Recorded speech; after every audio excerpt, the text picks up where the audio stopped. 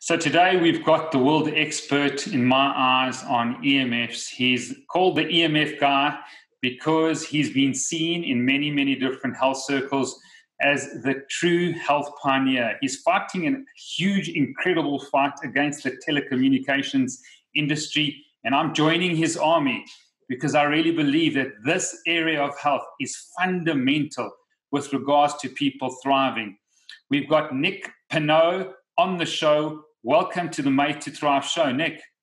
Thanks for having me, Steve. I just want to mention, to be humble a little bit, I've just started this work basically 4 years ago with my book, and I'm standing with giants behind me, which is really hundreds of scientists and other EMF activists and educators that really stand behind me. What I did with my book and with my work is really to try to sum it up and translate it into words that make sense for people. But yes, if you consider me an EMF expert, that's okay. But I want to say I'm not alone, and I'm really part of this huge community of people who want safe technologies.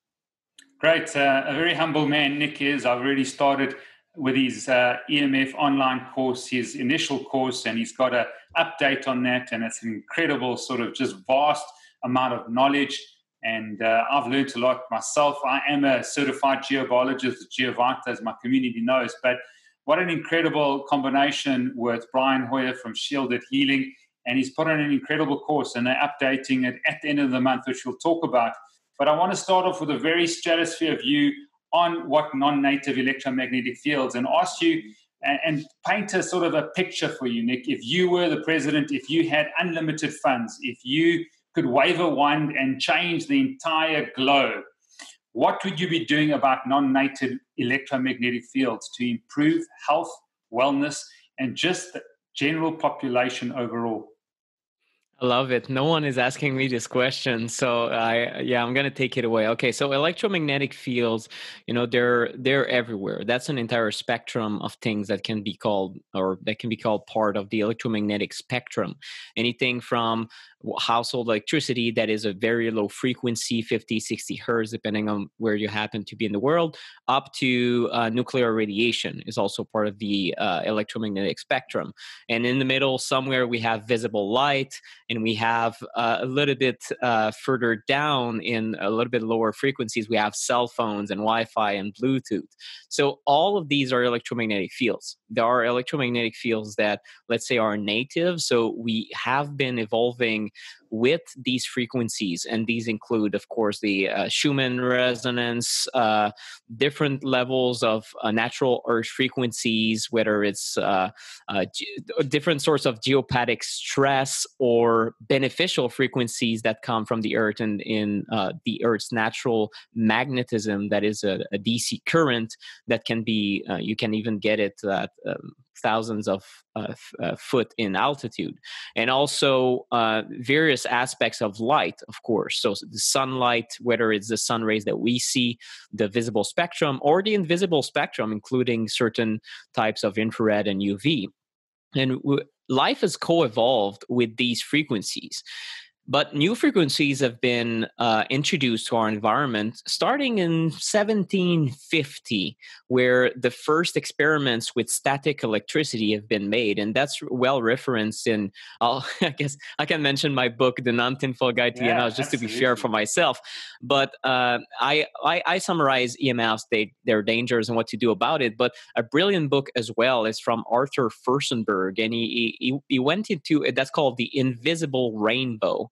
And that's a great read because he goes into depth about the history of electricity. So he goes at the beginning when people started experimenting with these small electrical shocks, really static shocks they contain so little electricity.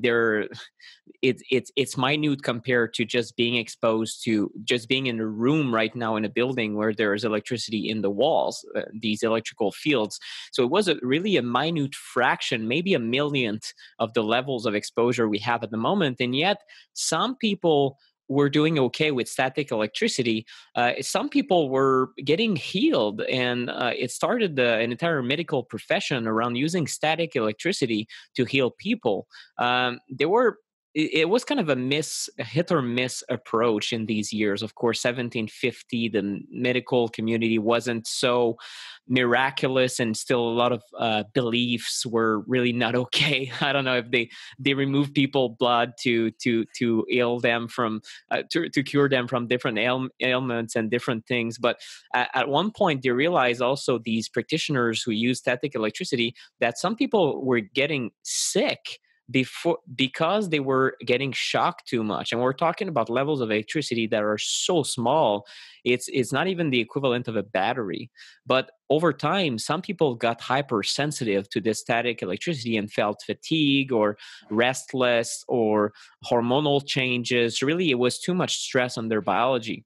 And we know for a fact that in nature, you use these levels of electricity or even lower in the picovolts, like it's probably a billionth of a volt, or I don't know the exact figure. Sorry to not be technical enough for that. I don't have it in front of me, but very minute amount of electricity made a difference, for example, on plant growth or stunt growth in certain situations. So we know that all of nature, all of biology, including bacteria, including plants, animals, fungi, human beings also were affected by minute levels of electricity. So fast forward, we're in 2020. Now we're exposed to many other types of, let's say, non-native EMFs. And this really, I use the term these days, electropollution, to make people understand that, you know, it's a new type of pollution that we need to be aware of. And pretty much everyone you ask in the street would be, I mean, no one is really in denial that smog is bad and that air pollution is not good. Some people could say, well, it's not a big deal in my city. Okay, fine. But when they see these levels of smogs in Chinese city, but even in Montreal or even New York City, or even, I mean, some cities in India, it's really hard to breathe. And it represents millions and millions of deaths worldwide just from smog. We know it's a problem. It is a global problem. Well, electropollution, it's a mounting problem, because we're exposing ourselves to all these new frequencies. In the range, in the frequency range of 1 gigahertz, let's say that's the average cell phone signal around the world. Our exposure has increased over the last 100 years by a quintillion times. So that's a billions times, 15 zeros after the one, basically, in increase in that electropollution in the 1 gigahertz range. So some people argue, well, we've always been living with this radiation, and microwave radiation in that range, we do get it from space a little bit. And that's part of the reason astronomers are able to figure out distance of planets and composition. Some of it is the type of EMFs that is being emitted or reflected off of a planet's surface, the way I understand it. And I'm not a big space guy, but that's part of what I understand from space. So it's part of the spectrum, is super important in astronomy. But right now we've polluted that spectrum at levels that are really unprecedented in nature. And now it leads us to the big question and the big debate of our time is, well, since electricity has always affected us at very low levels, and even that in the medical community was controversial at the time in the 1750s, and is still controversial to this very day, whether it actually impacts us or not. So you've got an entire industry now, multiple industries, whether it's people who create gadgets and iPhones, and well, whether it's, I don't want to bash on Apple, it's all the phone manufacturers equally that want to produce phones. Then you've got the telecoms who want to put up cell phone towers and want users to pay a monthly fee and make a lot of money. It's a huge industry. The tech industry and the telecom industry together, they represent an industry that is said to be bigger than big pharma as far as profit goes. So you can imagine how much reach they have when it comes to corporate influence on how they don't want regulations to change. And that's the part where people say, well, it's a conspiracy theory and these things. But I think we've really, people who dangle that conspiracy theory idea really forget that it doesn't have to go as far as conspiracy theory and speculation. We can look at study outcomes versus study funding, for example. And very quickly you discover that when it's funded by governments, by the military, or by telecoms, and the government is in it also for the money because they sell spectrum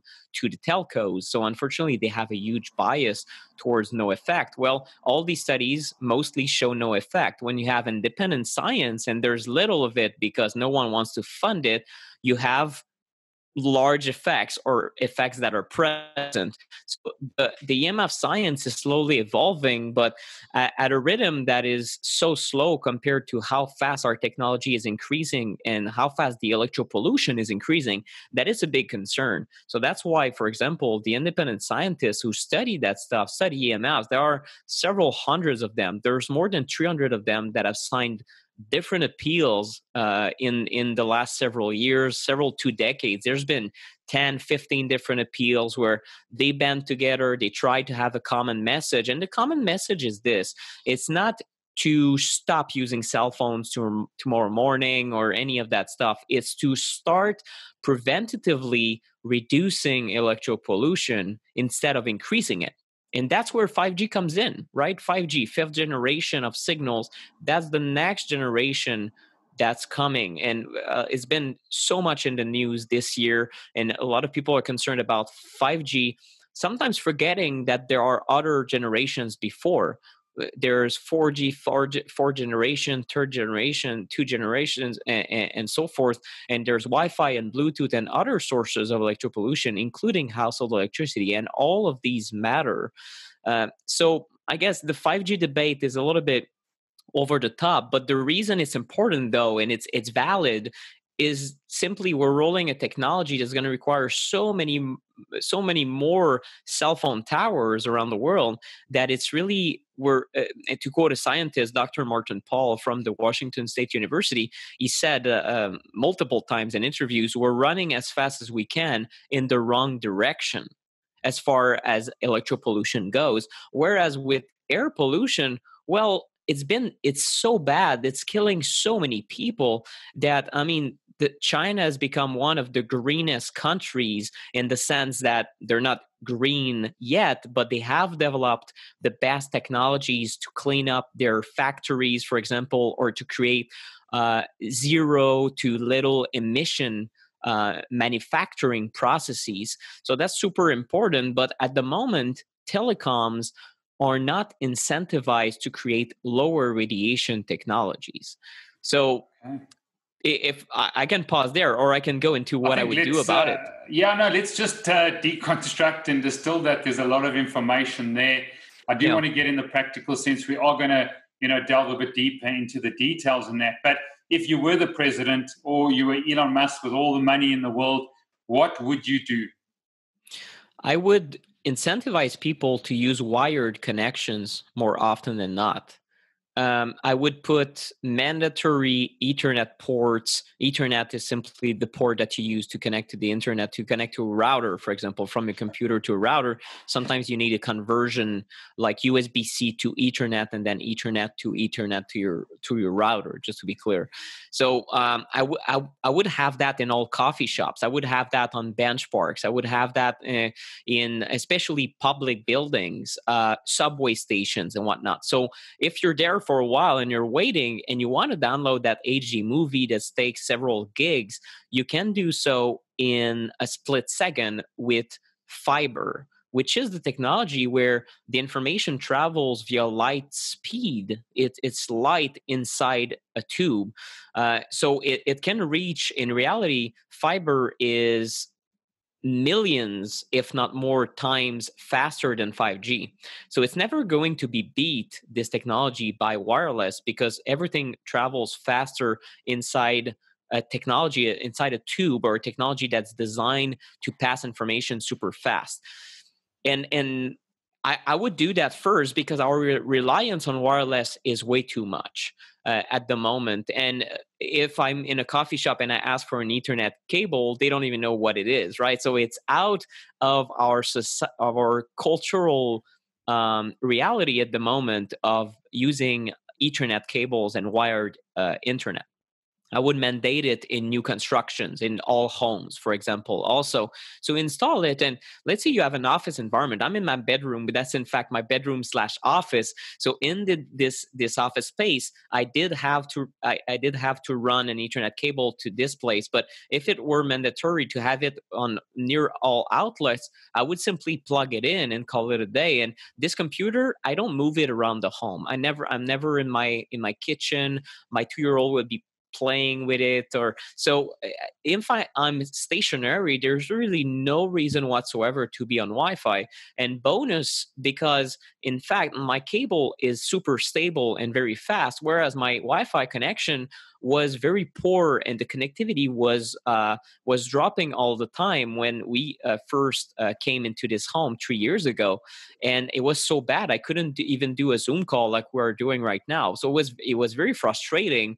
And the solution, the wireless solution to that, would have been to have an even stronger Wi-Fi router filling my entire home with electropollution that is sometimes useful, but mostly useless, because maybe I use my computer 4 hours in the morning or maybe 6 hours, but the 18 other hours I would be exposing the entire family to a signal that's stressful for nothing, because most people let their Wi-Fi router just be and they don't think twice about it. So that's a problem, our reliance on wireless. The second thing is another avenue that's a bit tricky, but some engineers think we can make Wi-Fi safer or all types of wireless signals safer.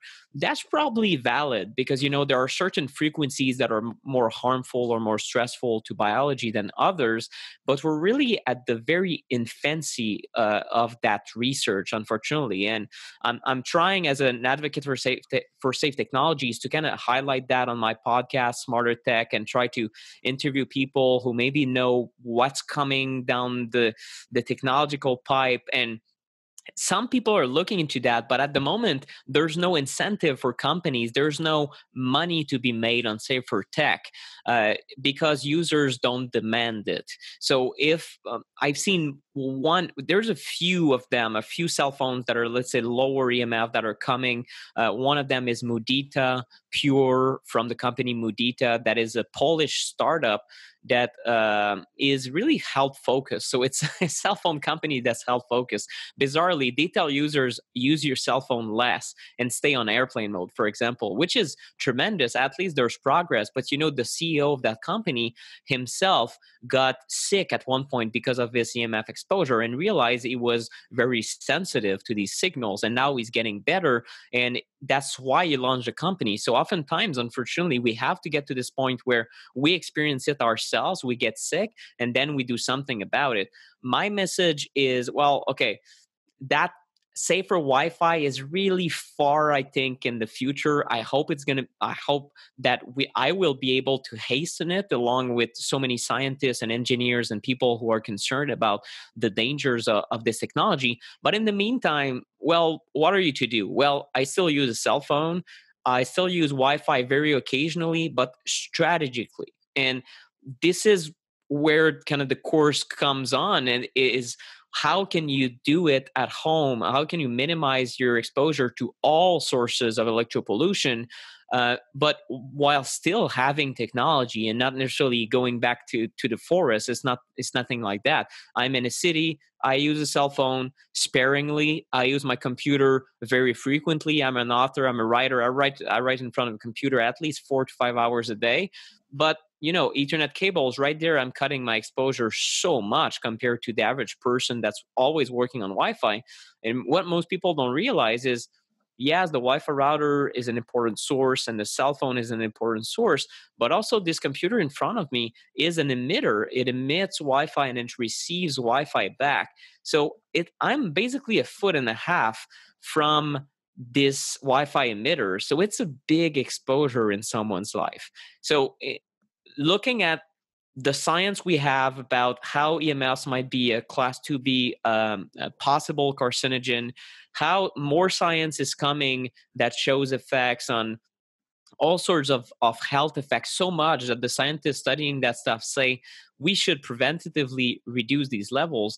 I say, well, at the moment, we're not in a spot where we should freak out about it so much that we lose sleep, but we should preventatively minimize our exposure as much as we can. And, the surprising thing that I discovered after publishing my book 2017 is that even very healthy people who do that, for example, turn off the Wi-Fi at night, remove the cell phone, and maybe turn off the circuit breakers to reduce their exposure to electric fields, and they do basic steps. Oftentimes these steps are just a change of habit, not even an investment of any amount of dollars, and they sleep better, they feel less stressed, they realize I have more energy, and they realize that this electropollution has been draining them kind of behind the scenes. So it was surprising to me, because I thought, well, maybe some individuals are very sensitive and the others won't feel a difference, but so far I have yet to find not one person, but there's not a lot of people who tell me they haven't felt a difference when they minimize it, especially during the night, where it seems our body really wants to switch to that rest and digest mode, that parasympathetic system. And maybe EMFs are part of the reason that, we're sending all these signals. And just like it is the case with light, too much blue light or the wrong spectrum at night can be very stimulating and really shifts our circadian rhythm or our ability to get into the right state of mind and state of your nervous system at night. Well, probably electropollution acts in the same way. So that's what I would do. To summarize, more wired, and then hopefully we can make wireless a little bit safer. And in the meantime, you minimize your exposure to all sources. Give us a few more sort of details on how to use a cell phone, because I think everybody's got a cell phone listening to this, and I know that distance is your friend, and I keep my cell phone mainly on airplane mode. I've hardly got it on. I'd rather not let the cell phone tower, get my phone to receive that signal. I'd rather be, trying to connect it via Wi-Fi rather than the cell phone. But keeping it in your pocket, I mean, it just seems quite freakish. I've done a lot of videos on electropollution, the effects of it. And people are, South Africa may be very conservative in sort of their knowledge of electromagnetic radiation. What should people be doing with their cell phones? It's really creating distance. You said it well, because if we're talking about very concrete dangers to your health, I can tell you the biggest concern when it comes to how literally deadly a cell phone can be would be using it next to your head for several hours every day. We know that this behavior for a segment of these heavy users who use their cell phone 2 to 4 hours every day, there's some who developed acoustic neuromas leading to complications, or even worse is the glioblastomas, basically the worst type of brain tumor you can ever get. And some people die in a very short manner.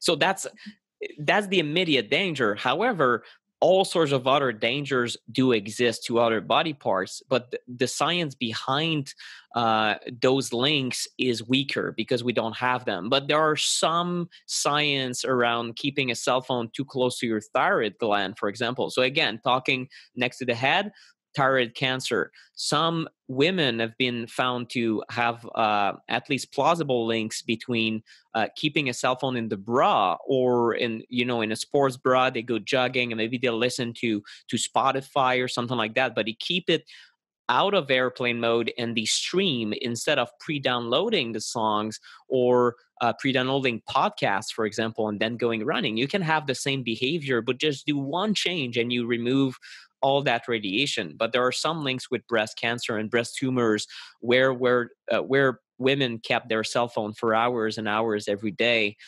connected via the internet. There's also concerning links that are increasing as far as cancers of the pelvic region, all sorts of cancers, testicular cancer, colon cancer, prostate cancer, ovarian cancer. And the links there are weak, but they're plausible as well, because if we know it causes cancer next to the head if you keep it on all day, well, what does it do if the average person keeps it between their leg as they're maybe in the car, or they keep it in their pocket? And we do know for a fact that the fertility of men drops if they expose themselves to these signals. And it's very plausible, because I mean, spermatozoa are very, very delicate.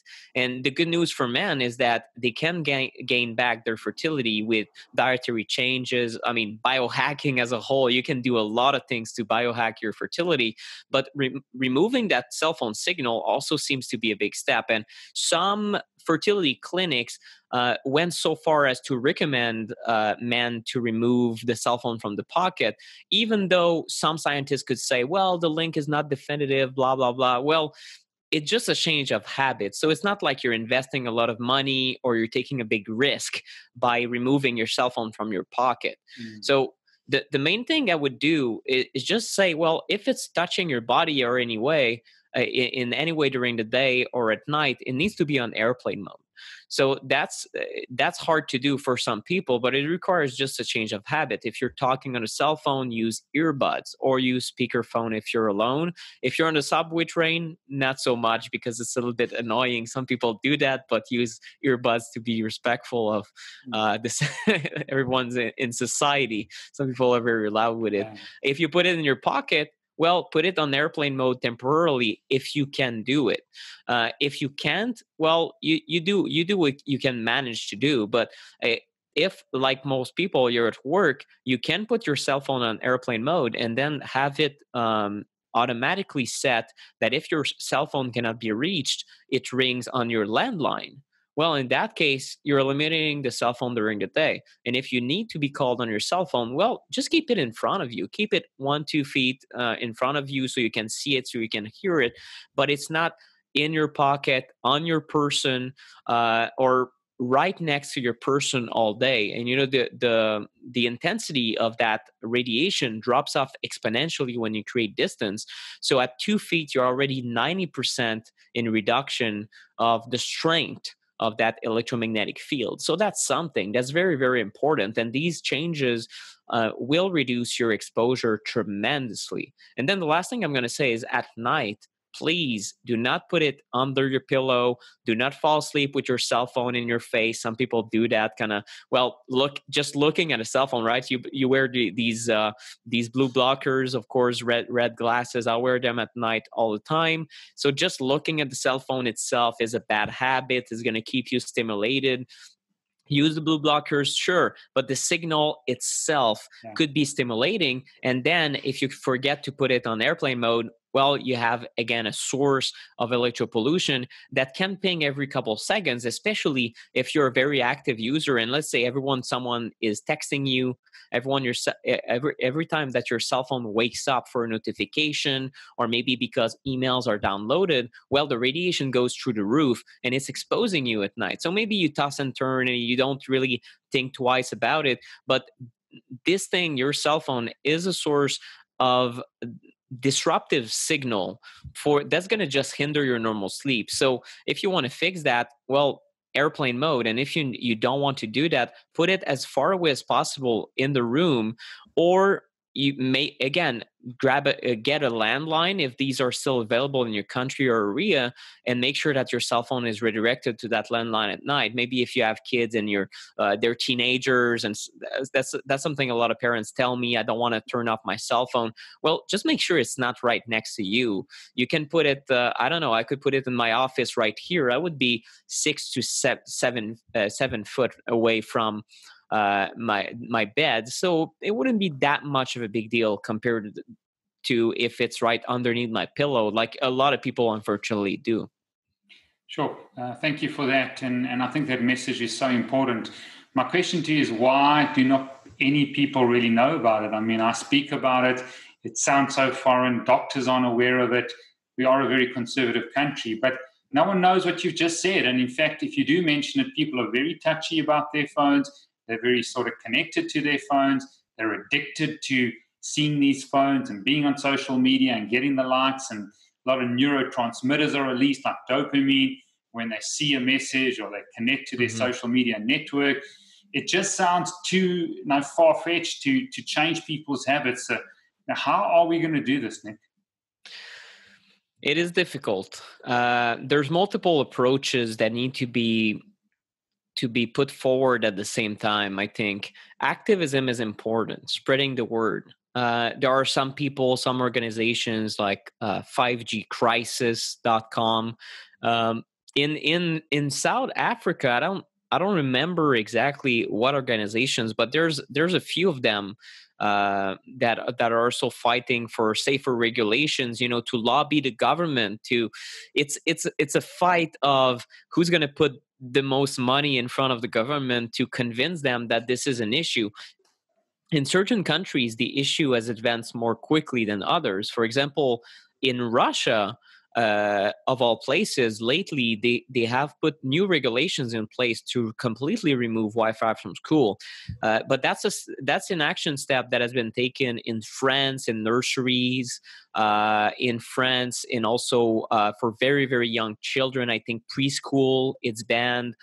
In Israel, there's a maximum of allowed hours in primary school where you can have Wi-Fi on. So safer regulations already exist. So taking these countries that have taken that preventative action and pointing to those as good examples to follow is an action step. But that's activism work that some scientists are doing, organizations, lawyers, all sorts of people around the world, thousands and thousands of activists are trying to make it happen. On an individual basis, I think that if you change your habits yourself, it's going to impact other people. Um, it's like wearing blue blockers. I'm wearing them on the subway train. I'm the only guy with blue blockers. I have yet to meet a single person with blue blockers at night, except those who want to look cool. Maybe they're a designer or an artist or something artistic, and they're kind of using orange glasses just to be cool or to look like Bono or something. But aside from that, I think I'm the only dude in Montreal out of 1 million people that has these.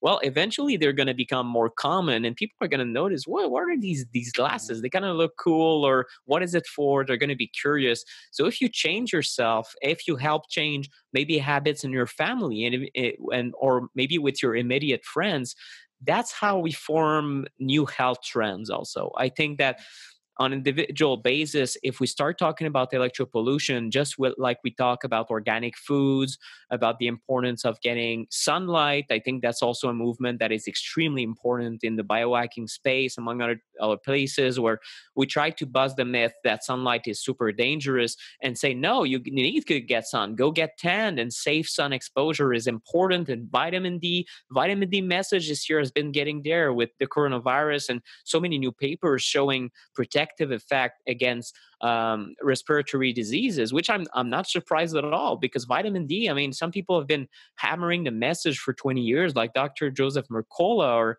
other pioneers that have been saying, look, the science is very, very important. So to advance the topic, I think it's what you do yourself on an individual basis, how much you're willing to spread the word, and what you do on an individual basis is also will make a difference for industry. If more people buy safer cell phones, maybe more people buy Ethernet cables. Well, there's going to be more companies selling Ethernet cables. That's how it works. So if telecoms realize that there's money to be made with lower radiation levels, they will jump on that opportunity. So it's also something to think about when you buy new products. If you buy Christmas gifts in the next few months and you see things that look cool, maybe tech gadgets that have Bluetooth enabled technologies and that are going to really participate to that electropollution, well, is there an alternative to that doesn't have this option? Maybe it's a little bit less convenient, but it can be just as nice, and you can get away with having the same functions with a wire. So it's always something to think about when you participate in buying Bluetooth headphones. Well, yes, Bluetooth headphones would be cool. I would be the first to tell you that, but I would be exposing myself. How many hours per day am I listening to music while working? Like 5 hours? It would be 5 hours of an emitting device inside my ear. It's a very bad idea considering the science we have around cell phone, and that the exposures could be equivalent. So if you decide not to buy Bluetooth headphones for this Christmas, you would make a difference, because the Bluetooth devices market eventually, if people stop buying them or buy less of them, it's going to crumble a bit. And maybe manufacturers will say, wait a minute, people buy more wired. we're going to give you more options that are wired, and then people buy more wires. That's how you reinforce a trend. So voting with your dollars is also very, very important when it comes to safe tech. Great. My view is it's going to take a few years for people to get really sick and for the young people to get really sick. And, Naval Ravikant, one of my heroes in terms of the VC world, said, suffering is the seed of change. And it just seems, unfortunately, that people have to suffer. Cancer has to grow exponentially even further. The young children have to go through some significant pain and disease for people to possibly wake up and say, there's something wrong with the environment. But I still think your activism, getting the message out, changing yourself, firstly, leading yourself, leading your close family, leading your close friends, can have a significant impact. And then obviously health pioneers like yourself, the Dietrich Klingharts of the world, the Joseph McCulloughs of the world, the Josh Trents of the world. There are people out there, the Luke Stories, the Tim Grays. We can carry on and mention them, by name, as we can stick together as a band of brothers or band of brothers and sisters to get the word out in terms of how damaging these fields are. I do want to just reiterate the word that Bluetooth devices, especially those that you just leave in your ears, we go around and see people that just leave these Apple pods in their ears, the damaging effects of those hour in and hour out. Can you just expand on how bad Bluetooth is? Because I think people are totally unaware. They carry their cell phone in their pocket still on, and then they got this Bluetooth device in their ear, and they think that they're pretty safe. Well, exactly. It is controversial. If I say on this podcast, well, Bluetooth devices are dangerous or will cause cancer and all that, like, I cannot make these claims. However, if we look at the cell phone science that shows if you're a heavy user, and in certain definitions of the term, it can be as low as 30 minutes per day on a cell phone. God knows a lot of people that are in finance or PR or big business spend all their time on their cell phone or with a Bluetooth device instead that's just in their ear. And then you see users in the last 3 years is grown exponentially, like you said, that keep these earbuds in their ear, and some of them all day, every day, just as a habit, almost as a cool looking accessory, even though they're not listening to anything active. But the Bluetooth device, if it's still connected to your cell phone, it's always emitting and receiving information. If it's actively playing something, it's probably emitting worse level of radiations, but there's always a signal that is continuous and that will also expose you even deeper inside your brain, because proximity to your brain will make a difference. For example, if you distance your cell phone 5 to 15 millimeters from your head, like they do in testing, you get very, very lower levels of radiation as far as the exposure to your head goes. So imagine what it's doing if you go 5 to 15 millimeters inside your head, completely the opposite. Well, it will increase your exposure tremendously. And some of these Bluetooth devices have lower power levels. That is true. However, it's closer to your brain. So looking at the science at the moment and the fact that we really lack studies with Bluetooth technology in particular, there are a few hundred of studies on Wi-Fi per se, which is very insufficient for a technology that's used by billions and billions of people worldwide, and soon to be 8 billion. There's going to be Wi-Fi everywhere within a decade. I mean, even in certain parts, certain very remote parts, is going to be mainly cellular technology. But these guys are being exposed in the middle of the Sahara Desert. Some native tribes have cell phones now because at least they can communicate, and this is good for them. But they still need to be educated about not keeping it in their pocket, or else, well, they're going to get the same problems as everyone else down the road. So Bluetooth is just the equivalent of a cell phone. It's not that different, to be quite honest, and it needs to be considered as concerning as any device that is touching your body, basically. Great. Now that we're on cell phones, because I think it's just such a prevalent topic, tell me about sleeves or shields or air tubes from companies like Defender Shield. These massive claims, they put stickers on the back of cell phones and Yeah. We've tested these things independently. Some of them are just not, at all reliable sort of devices, and people are trying to make a quick buck, from these sort of shielding devices. Tell us your own opinion, what you use, what can work, and, where the science is at shielding.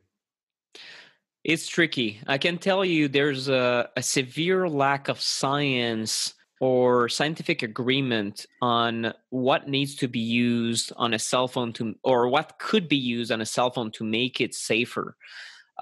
Generally speaking, what I hear from EMF scientists or building biology experts or EMF mitigation specialists, like my colleague Brian, who is co-teacher in my course, is the fact that we don't know. We don't know whether they work or not, and let's make a difference between different things. There are cases.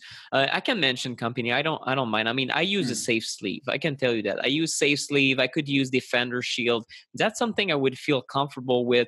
Do I believe in the efficacy that is going to protect me 100%?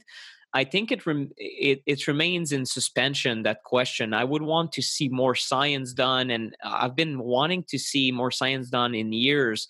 And I'm in fact going to participate in a possible project with a few EMF scientists to try to have an independent body of scientists look at different solutions like these. Will this case really protect you? Is it reducing your exposure? I can say these look promising, but there's also RP of Sweden, that is another company that has been quite impressive in how they did their science and independent testing. But again, is it giving users a false sense of security? Will they continue to expose themselves more because now they think their cell phone becomes safe?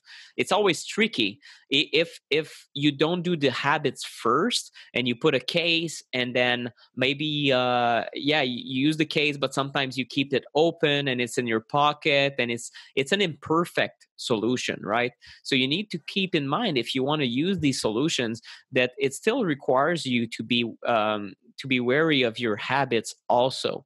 As far as the chips go and different technologies that claim to be protective in a way that is not initially measurable on an EMF meter. So in other words, it does not reduce the intensity of the electropollution, but it will change certain characteristics. They claim sometimes to harmonize the signal. So as if the signal that is quite erratic in electropollution compared to other natural EMFs. So it's all over the place. It's pulsated, it's polarized, so it's shaped in a 3D environment instead of being unpolarized like sunlight, that is basically an EMF that is emitted in all directions. So there are a lot of different characteristics that make an EMF stressful to our biology and foreign and unrecognized by our biology on a cellular standpoint. Well, these technologies might change these characteristics and make the EMFs less stressful.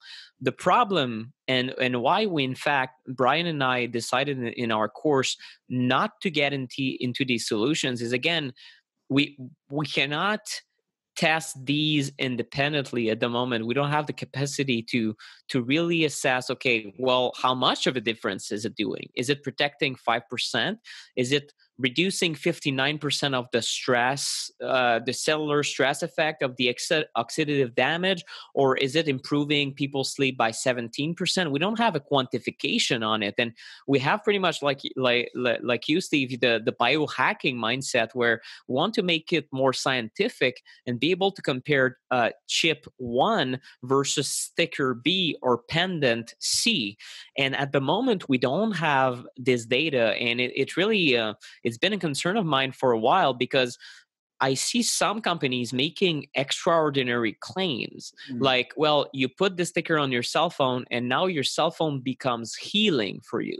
And I've heard it's concerning to me, because I say, well, okay, I hope that's true, because if it's not true, you could even be liable for health effects if it protects 50% and people still expose themselves and develop a tumor long term because they use it so much that, let's say, your sticker is not protective enough. Well, you're in deep trouble, and so is the user. So I don't want to make these claims of 100% protection. I don't think these claims are exactly what should be said on a scientific standpoint. What I can say is that some people report feeling less stress when they use their cell phone and they have certain of these technologies installed.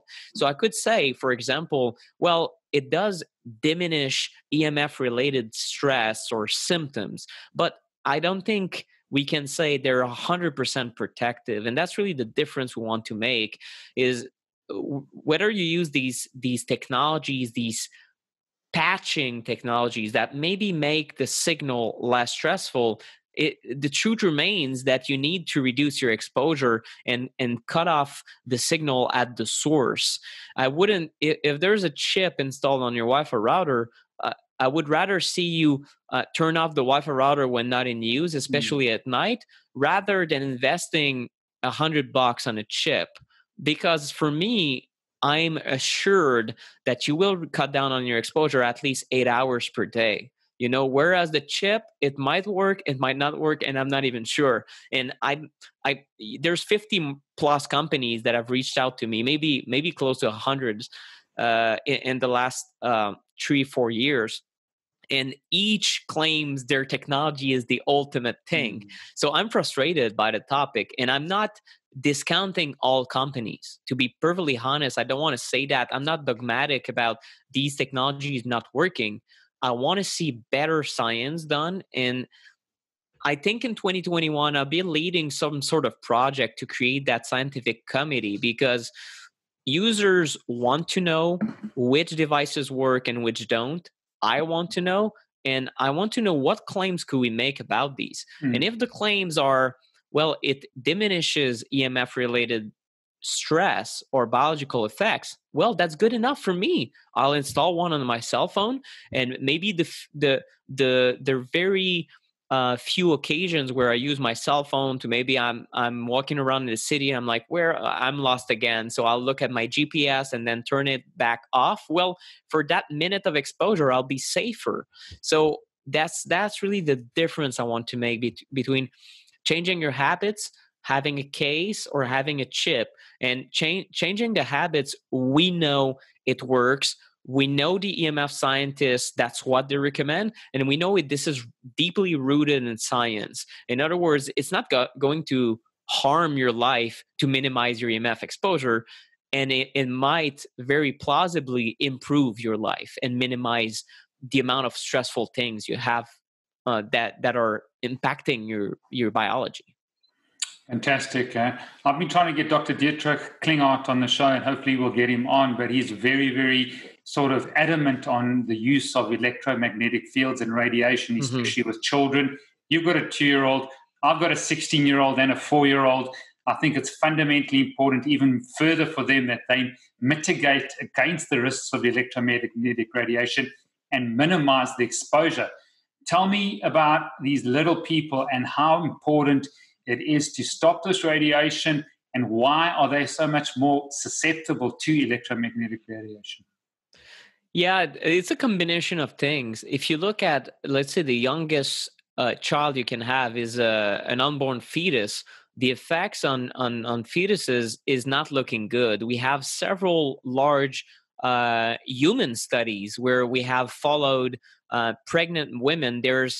I think there's 5 to 7 replications of these cohorts in the last decade. It's quite substantial, where women who expose themselves to more cell phone signal during their pregnancy to their unborn child, their child had more, basically they were more likely to develop ADHD, ADD-like symptoms, or even asthma. So in other words, maybe it suppressed their immune system or changed something in their biology when they reach a certain age. By age 6, I think they were followed or something like that, early days.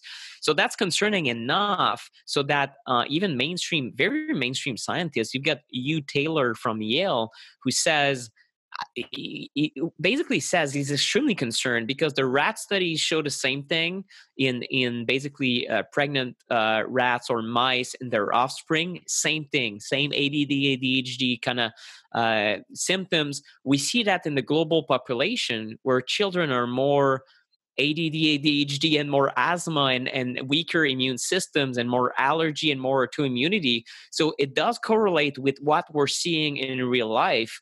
And it's certainly a contributor to the poor health of our children. And in the US, it's one of the worst examples. So, and I have to unfortunately use it, but some researchers think that this generation of children that are born today will have a lower lifespan or health span than their parents. So in other words, we're going backwards for the first time in history instead of going forward in more longevity, which is which is ironic because Silicon Valley people are all about we're going to live to 200 years old and all this. And I'm like, well, we got to start figuring out what is ailing our children, because right now the main problem is that maybe they're going to die prematurely compared to our generation, which is horrid.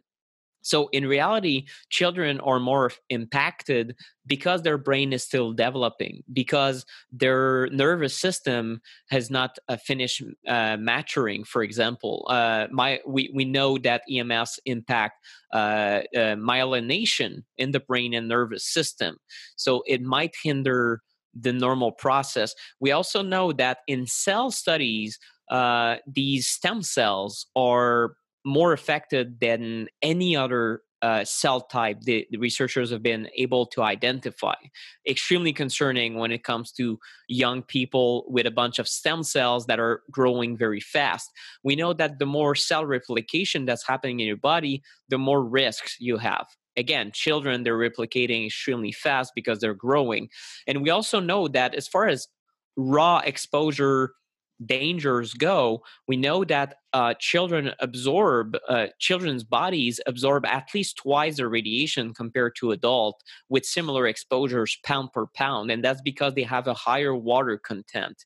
And this radiation, at least in the Wi-Fi or cell phone range, prefers water and will agitate water molecules, which is why we have these microwave ovens, right? So it will get absorbed into the body, or preferentially get absorbed into children's body rather than adults. So the dangers are way more concerning for children. And unfortunately, again, there's a huge blind spot in science where the indications we do have for children are concerning enough, and not a lot of new science is coming out, or not nearly enough. And there's a lot of denial by health agencies, by World Health even the World Health Organization is kind of in denial. FDA, FCC, and the equivalents in Canada is same thing. Health Canada, same thing in South Africa. I mean, all the Western countries are pretty much in denial of the problem, whereas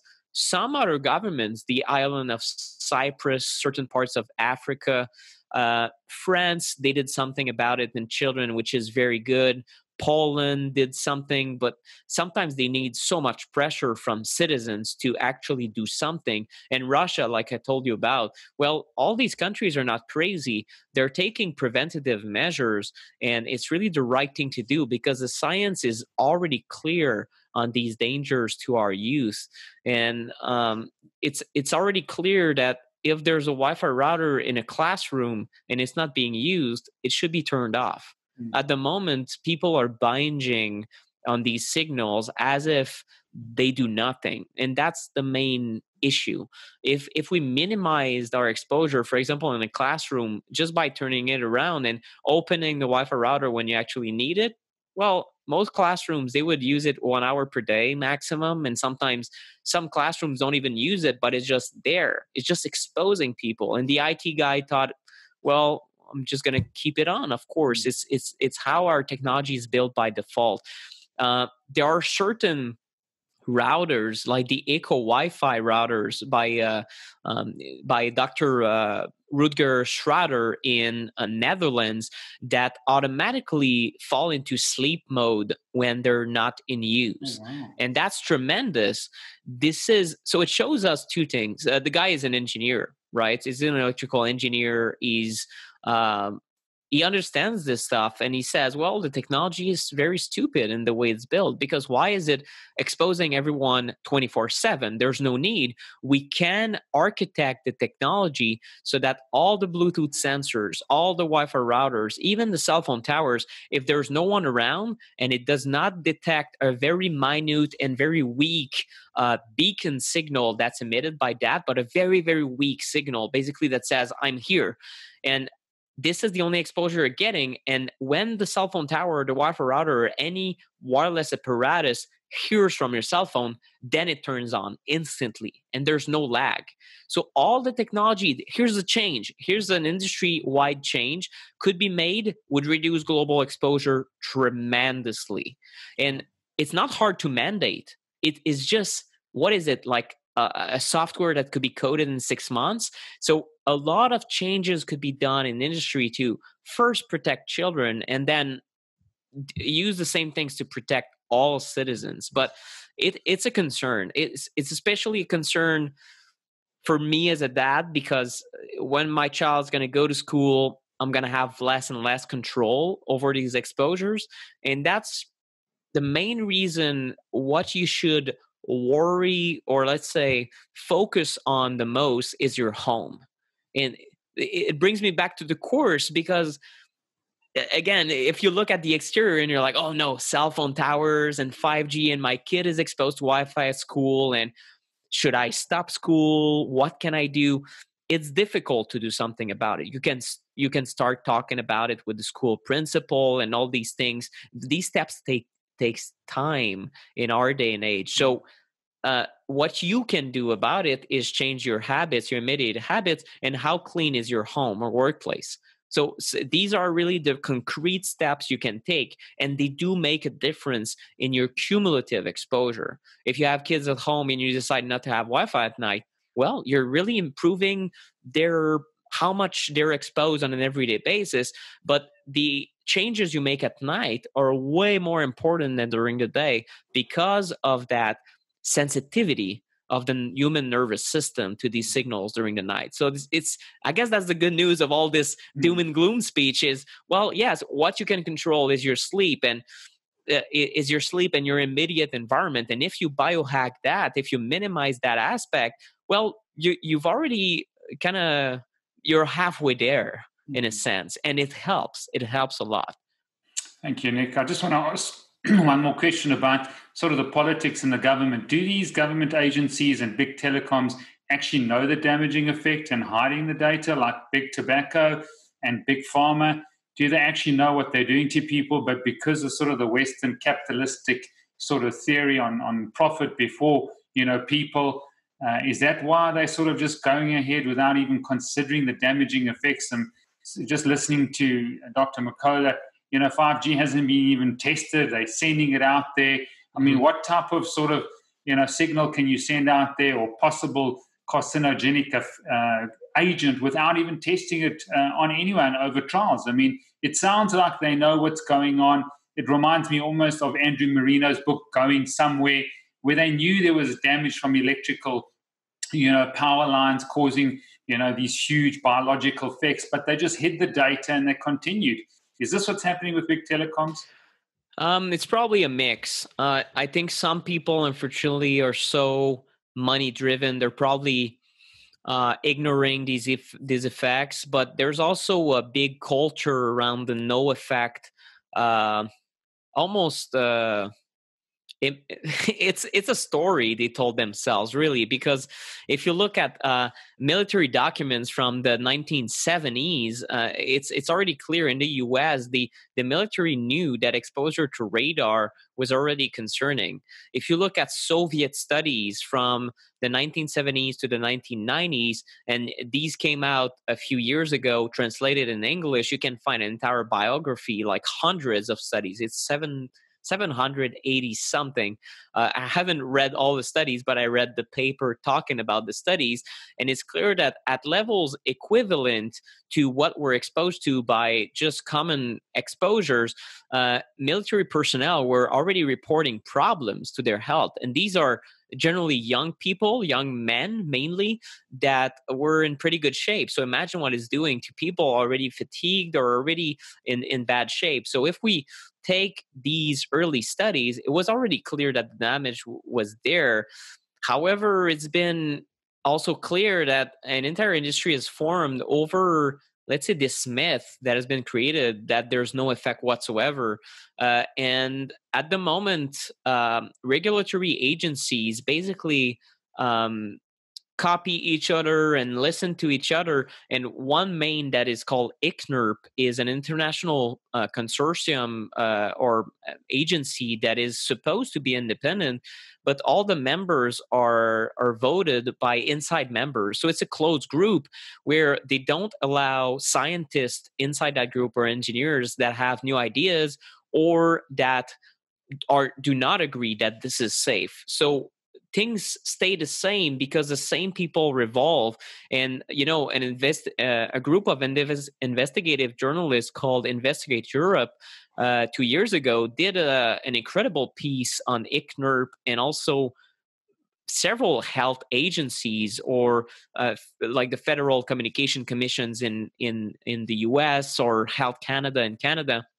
And they basically concluded that ICNIRP and all these different agencies are part of what they called an industry cartel, where they control what's true, they control the narrative, and there's no effect. So it's tobacco science to its finest degree, where you pollute the EMF science with no effect studies, and you create this story where it's perfectly safe. One of the heads of ICNIRP lately said something that a lot of EMF scientists I've called completely irresponsible. And he said, we don't have studies on 5G, but it doesn't matter because it's safe.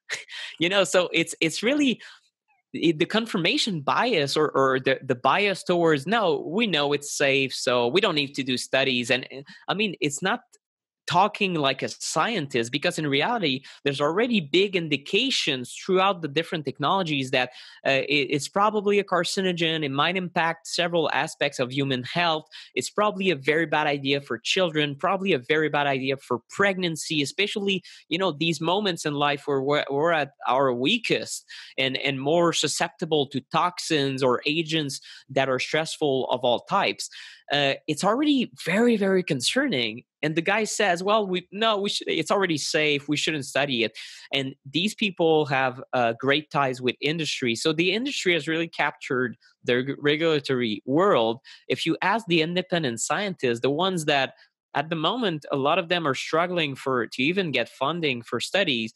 Well, there's literally more than 300 of them. That is, I mean, I would be hard-pressed to find an independent EMF scientist without any tie to the industry or who isn't paid by the government or the military who says there's no effect.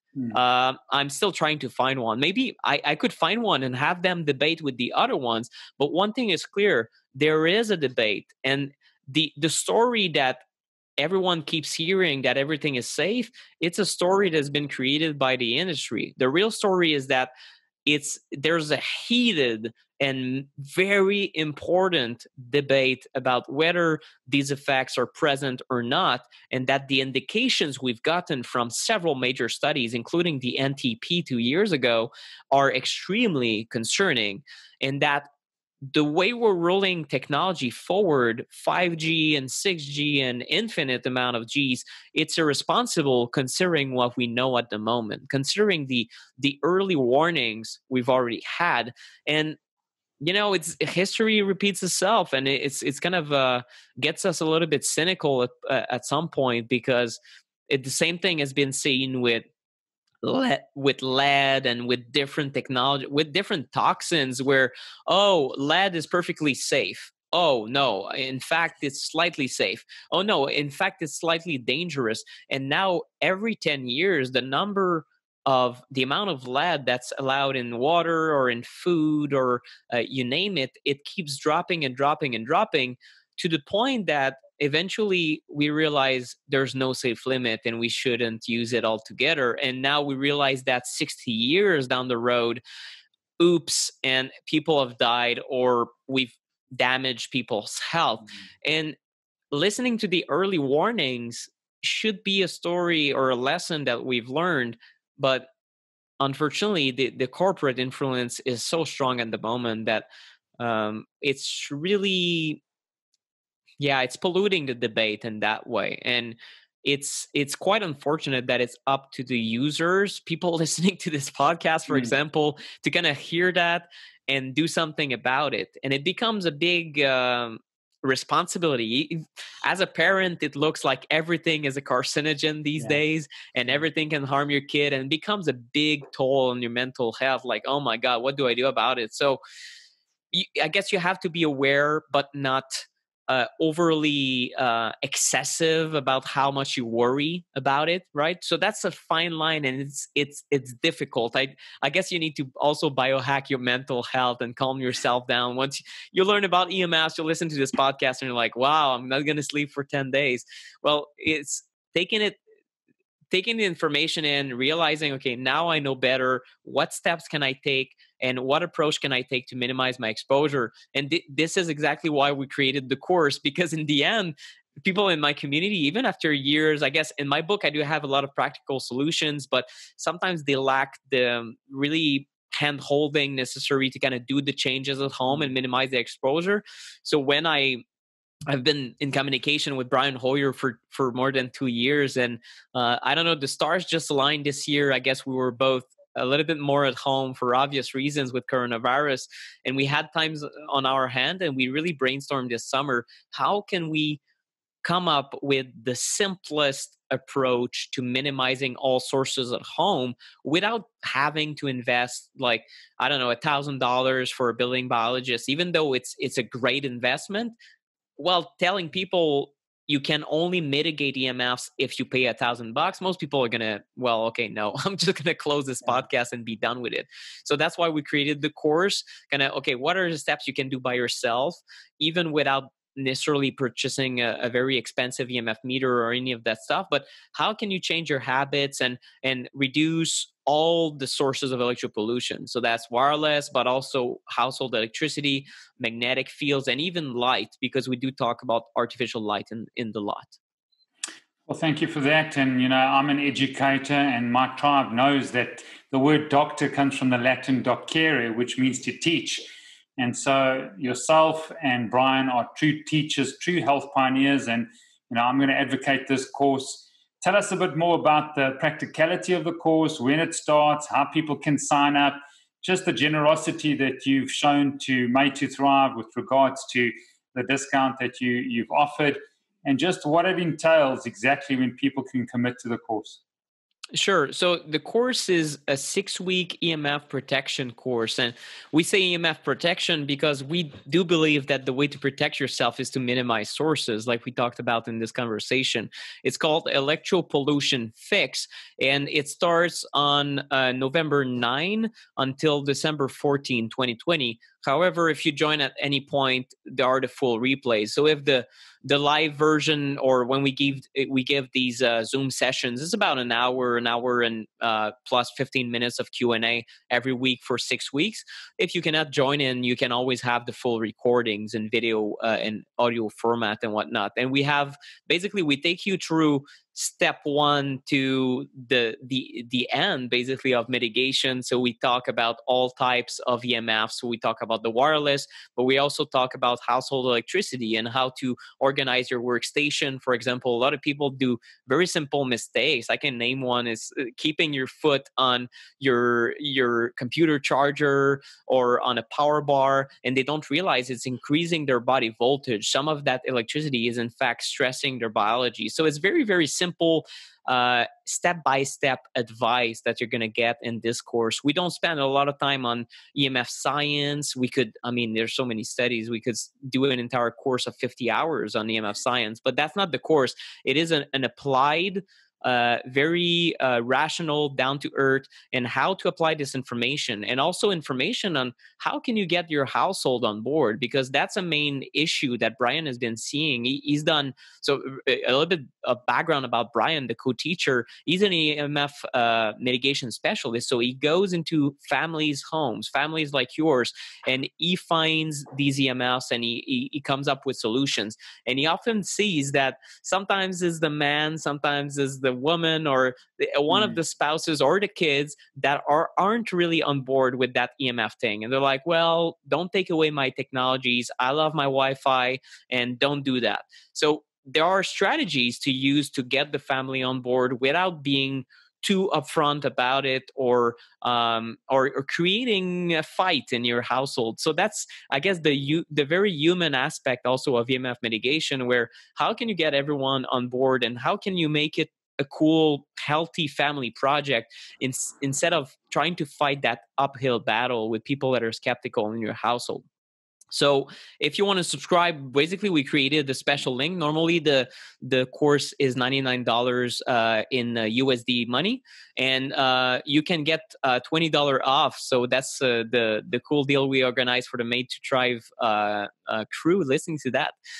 So basically the link is theemfguy.com/thrive, and you can use the code MTT20. So Made to Thrive 20, MTT20 for $20 off. And that's all in caps. But if you go to theemfguy.com/thrive, you're automatically going to see that if you add the course to your cart, you're going to see the coupon code. And basically the registrations close on November 6th. If you miss this time around, that's all right. And we're going to have new editions in 2021. We're always improving the course. But what is great and what people have found very valuable to take the course and try to participate live, we have a Facebook group. People help each other. People encourage each other. So it becomes a community of families like yours that are trying to figure it out and who share wins. Some people have said, yes, my husband wants to change the light bulbs. Now I'm going to have a better light spectrum at night and less EMFs and whatnot. So it's a great community. People support each other, and that's also part of the experience of Electropollution Fix. Great, sounds incredible. And as I said earlier in the podcast, I have started the previous course that you guys put through. So that's been really informative. We do have 2 EMF consultants, myself and Peter Stutz in Cape Town, who've done many home assessments around the country to mitigate these risks, to come into homes, to educate, to inspire and empower people to take action, to actually stop this very invisible enemy that's causing really detrimental effects to humanity and even to our animals. I see, I've got a few colleagues, veterinarians, who say that, animals are getting sicker and sicker, and it's because of, the toxic blue lights and this radiation that's going on again and again that animals haven't been exposed to for thousands of years. So thanks for that. I look forward to that course. So we're probably going to have to do the recordings based on the time, but that's fine. We're here in South Africa, and I think there's a difference of probably about, it's now 8:30, probably about 8-9 hour difference or 6 hours to the EST. So it'll be times that possibly people won't be able to do live, but that's fine. The Facebook group I found very sort of helpful, and just the connections that you can make worldwide to help each other. We do need a community that can help each other.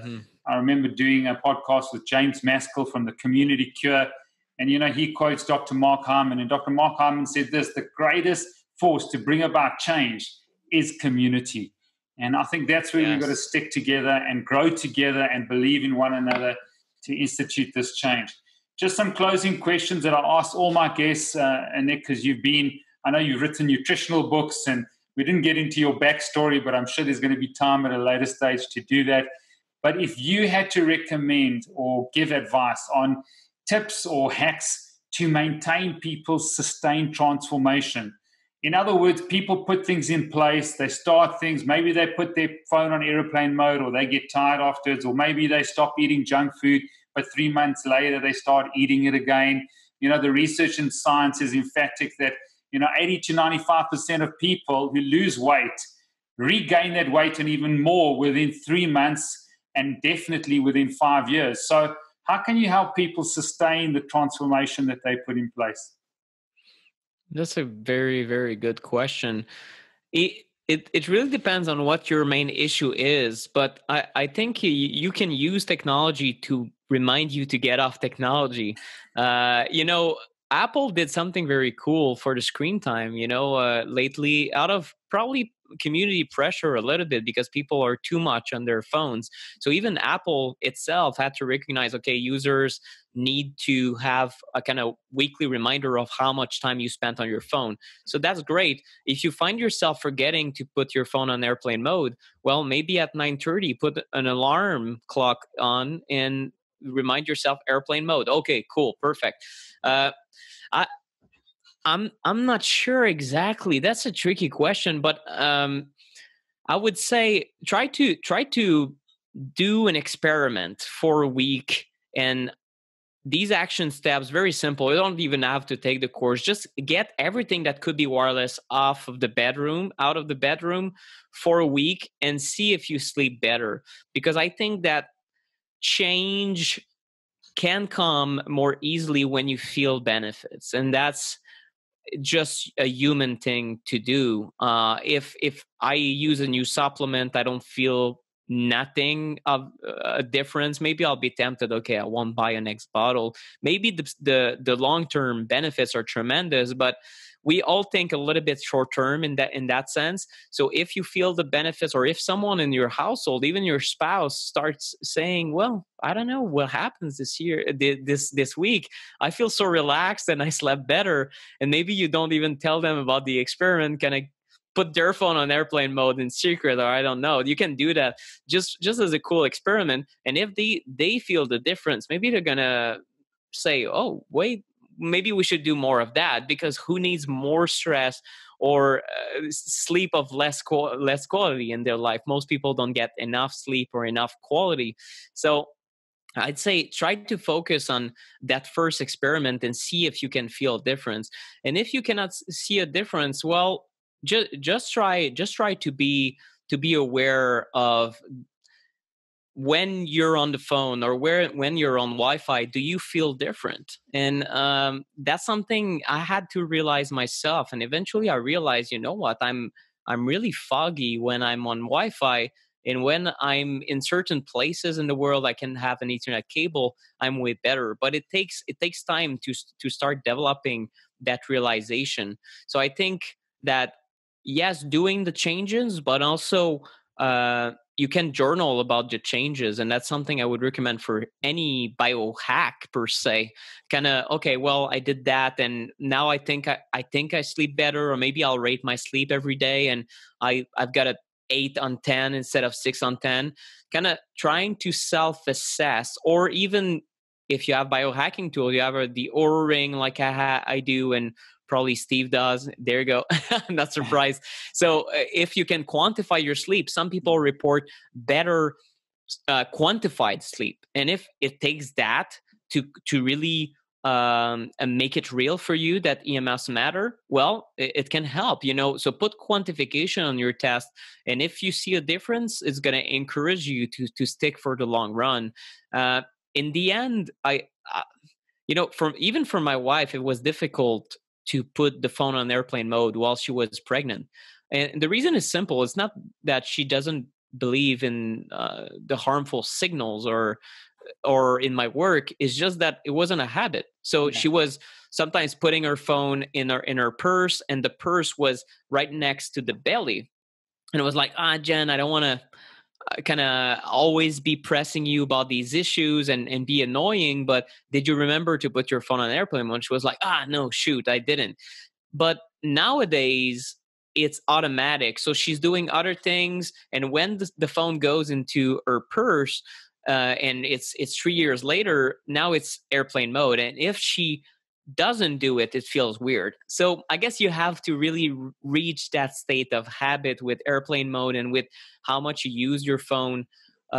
Something that maybe if you're very distracted by your phone, or a very busy individual, maybe you're going to discover benefits outside of the radiation itself. But maybe if you put it on airplane mode, you'll have fewer texts, you'll have fewer distractions, and you might find yourself saying, wow, my productivity has increased, or maybe just my overall health or feeling of energy, because it's very distracting. It's a lot of energy that we're always the social media stuff popping up, and people who still have alerts or even little dings every time there's a notification on Facebook. I don't know how they do it. Like I get crazy when I hear that, but that's because for me it's very bizarre. For them it becomes an everyday reality. So when you change your habits, be very in tune with how much it has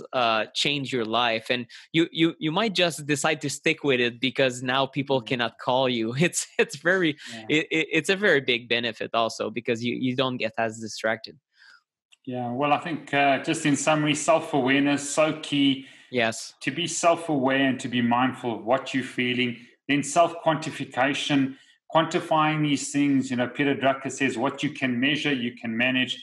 So I think that is really, really important, because we've all got blind spots. We all don't want to admit certain things, but when the numbers and the data show how beneficial it is to mitigate against these sort of fields, I think that's important. And then make healthy habits. I'm reading a book called Atomic Habits by James Clear. Fantastic book, over 1 million copies sold, just how to build these habits into place.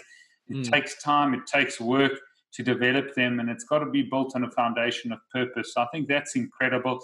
Just in closing, Nick Pineault's top 3 biohacks. Give it to us as clear as you can. What can you tell the biohacking community of South Africa? Number 1, molecular hydrogen. I love it. The latest products that I've been recommending is Drink HRW. Alex Tarvana is the inventor of the tablet. There are other good brands out there, but that's one that I've come to recommend, and I've had him on my podcast. The main reason I'm saying this is the main benefit I'm getting in my life is incredible workouts, a lot of muscle endurance, and it just makes my workouts more enjoyable. It just feels like I'm not as fatigued afterwards, and I'm putting the effort in, and it's almost fun to struggle, and it's this flow state that I can reach, and I do like strength-based workouts, and I really love lifting heavy. So I just love molecular hydrogen for that. What else? I mean, essential oils lately have been big for me. I wasn't a big user or anything, but my friend Jody Sternoff-Cohen she did the Parasympathetic Summit, and I'm a guy that, I drink coffee and I'm a little bit hyped, and I used her oil parasympathetic right here, like near the mastoid bone behind the ear, and I started digesting super well, and I'm calmer, and I was very impressed by the fact that after 2 days I saw a tremendous difference with essential oil. So I don't have her brand is Vibrant Blue Oils, but I just happened to receive a couple bottles. But I think this experience has really shifted my understanding on essential oils, and I'll be using more of those for different purposes, kind of getting back in those after a few years of not using them. And aside from that, I would say red light therapy. I used the photobiomodulation since this year, and found tremendous benefits. My entire health has improved, and I think part of the reason is that really hormonal status, very, very stable as far as libido and strength gains go. So I think my testosterone is probably, I'm waiting for my organic acids urine test, so we're going to see if it's really good. But I feel good, and red light therapy has been a habit. I do it every other day, and I have one device from EMR Tech. It's called a Firewave. That's a good one. It's very low in non-native EMFs. That's one we recommend in the course, but other ones also do a good job. I mean, there's a lot of different, and probably a lot of different that you recommend. Yeah. So it's just something to try, especially as we get into the winter. I think it's going to really help me this winter when it's super cold. It's a combo near infrared / red light therapy device, and it just feels great. Like my kid is taking his bath and I'm doing the red light therapy right next to him, and he's like, yeah, put the red light on. Like he loves it. It's like a fun activity. Like, and if I don't put the red light now, he's getting annoyed. Like, no, where's the red light? So make it an habit. It's very a kind of meditative state that I reach. Is very calming. I don't know, I love it, and I wish I had purchased a device a few years back when I first heard about the technology. I really underestimated how much of a difference it would make for me. Great. So molecular hydrogen, then we've got essential oils, and then photobiomodulation. Just a little tip from the young South African biohacker, Brian Hoyer, developed the sauna space, the Faraday, infrared sauna. Incredible product. I've got it right here. Sauna and this incandescent infrared has been, and zero EMF has been incredible for my health. It's my number one biohack. I've got my 4-year-old daughter in there. I've got my 16-year-old son in there. I've got my wife in there. I'm in there. I've seen huge gains in my health. And we've been just away recently down to the mountains, and it was only 4 days away, but I noticed a significant change not having my infrared sauna, and maybe that's because I live in a city. But to this wonderful educator, Nick Pineault, you're a hero in my eyes. He's got an incredible book called The Non-Tinfoil Guide to EMFs. Fantastic course that he's going to be presenting. That's going to be recorded, so even if you don't catch it live here in South Africa, it's going to be recorded. I highly recommend it. I'm part of the Facebook group. I've learned a lot already. This man is a true pioneer, and he's putting a stake in the ground to fight this incredible fight, and I'm so grateful to you. I'm so grateful to you that you've put out your name there to say no more to this, this pervasive enemy that has affected so many people. So thank you, Nick Pineault, the EMF guy. He's world-renowned. People know him all over the world, and just thank you so much for your time. Look forward to partnering with you, Nick. I look forward to just spreading the word with you. And I must say, you're very, very inspiring. And thank you so much. Thanks, Steve. Well, the pleasure is mine, and thank you so much for this great conversation. Thanks for spreading the word, and you're doing so much in a community in South Africa where I can bet that it's less known, all these topics. So you're a pioneer as well, and so are people in their local community where people are gonna look at them weirdly when they hear about EMFs, what is that? And some people have heard about 5G though. So, this year has been bizarre for everyone and controversial and politicized, but I think it's getting somewhere. If people have at least heard about 5G, most people don't like the idea of a cell phone tower. So do have these conversations, and you can become a pioneer too in your own community. Thanks so much, Nick.